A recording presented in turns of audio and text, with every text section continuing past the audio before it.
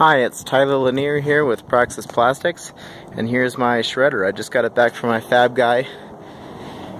So this is to run a precious plastic shredder for plastic recycling. If you want more information, preciousplastic.com. My blog is plastic.linner-design.com.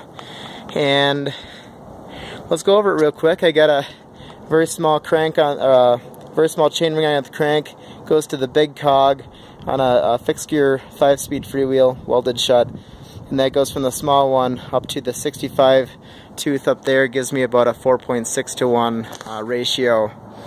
So I've got an 11-pound flywheel from the Schwinn Exerciser, which I got for free. It's from the 1970s, but it's pretty easy to modify. It's all mild steel, and it's a cool color, copper tone.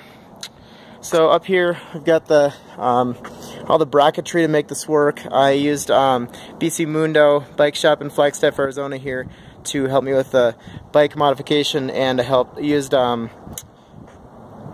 Masters Automotive for the welding on this machine. So right in here we have the blades. Plunger goes down in there, and that's the basic setup. We got a little chute here that comes out to a bin. I'm not sure if the chute's gonna aim right, but we'll figure that out. Of course, all this stuff is used, except for the shredder itself and the hopper.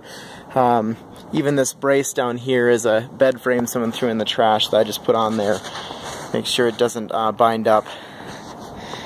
And the bucket the pail someone threw into the recycling at the recycling center. So it's all fun. It's all low carbon because it's all used. So let's get on here and see how it goes. Just gonna, I guess that pail's gonna have to go somewhere else.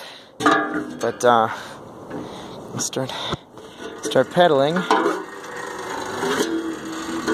Michael Masters over at Masters Automotive helped me get a little bit of knee clearance here, and you can see in there is the shredder.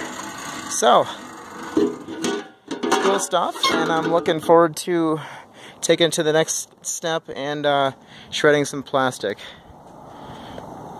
Plastic.linnerdesign.com. Thank you for watching.